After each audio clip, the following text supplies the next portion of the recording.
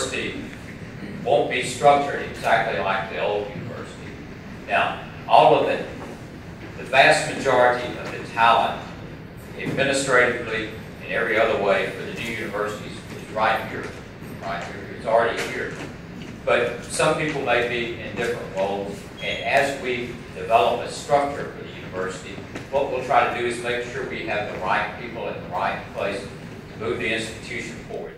The University of Texas Board of Regents named Guy Bailey as the sole finalist for the president of the University of Texas, Rio Grande Valley, April 28th. And on May 20th, Bailey was officially appointed as the founding president of UT-RGV. Bailey visited the UTPA ballroom and the University of Texas at Brownsville, May 16th, to talk to the students, staff, and faculty about the new university and answer any questions they may have.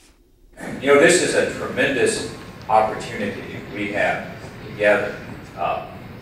What's going to happen here over the next few years is unique in American higher education. Nothing else like it is going on. This is will be the first new major university of the 21st century. What happens here, if we do it right, it won't stay here. It'll be the pattern for the rest of the country. Think about it. The United States is becoming more like the Rio Grande Valley, right? What we're doing, we're the first new institution of the 21st century. If we do it right, we'll be the pattern for everyone else. Over 500 of the UTPA community attended the discussion for their concerns could be heard. The community asked about the programs that will be cut or added in the new university, ways to increase graduation rates, and how the new university will get involved with the community around it. In everything we do, we want to think about that going forward. This is an institution that won't focus around your success. As you come here, you're successful, and you go out in the workforce, you'll transform the valley. It's going to be a much better place because of you and what you do. I felt very, in general, I felt that the atmosphere was very welcoming towards Dr. Bailey. He really answered the questions to the best of his knowledge because, of course, he recently got kind of appointed or nominated as a sole finalist.